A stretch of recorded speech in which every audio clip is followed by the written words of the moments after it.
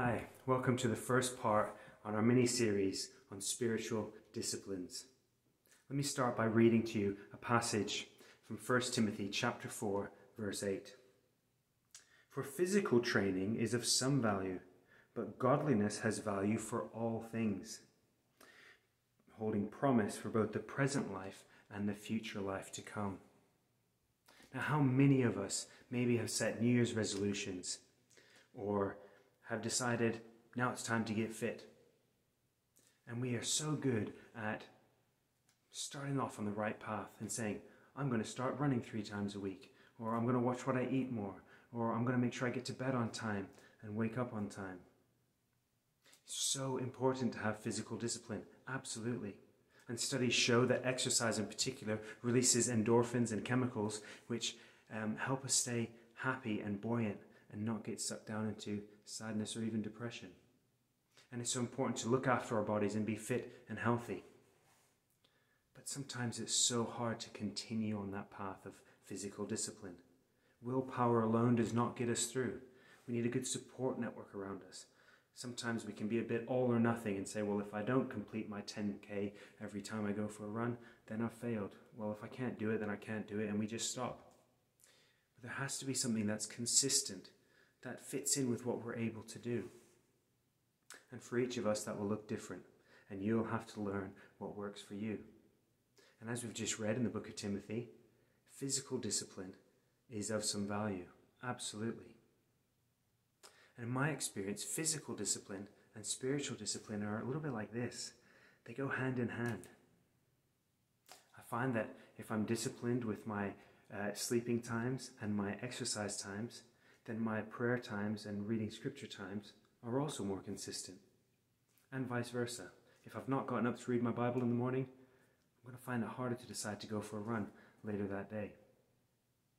And maybe you feel a bit like that. And Timothy also tells us that spiritual discipline, well, in fact it says, godliness is of every value.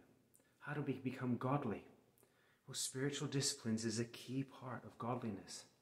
Over the centuries, there have been many different types of monks and churches and sets of people that have sought to seek godly lives, to almost isolate themselves with the sole purpose of pursuing relationship with God.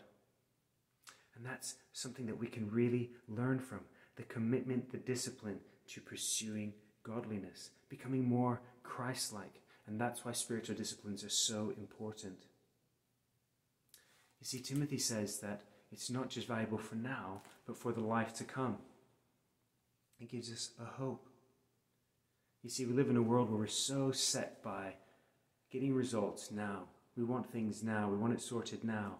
I want to get down 2 trouser sizes in a certain amount of time, or whatever it is. But you see, we need to have that long-term perspective, that long-term vision. And that's why discipline is so hard.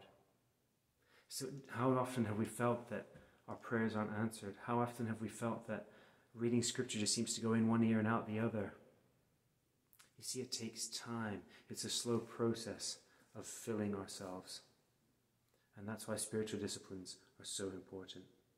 Next week, we're going to start by looking at prayer, which is a vital part of our spiritual discipline, learning how to pray well. But for now, these are the things to remember. Our physical discipline and spiritual discipline are very much linked together. Secondly, willpower alone will not get us through this. We need to be accountable and do it together with other people and have fellowship. If you need help with that, do get in touch with us. And finally, we need to have a long-term perspective. Not just about how great am I going to feel today, how good is it going to be this week, but in the long term, how is this going to affect me positively? And those are the 3 starting blocks for effective spiritual discipline. See you next week.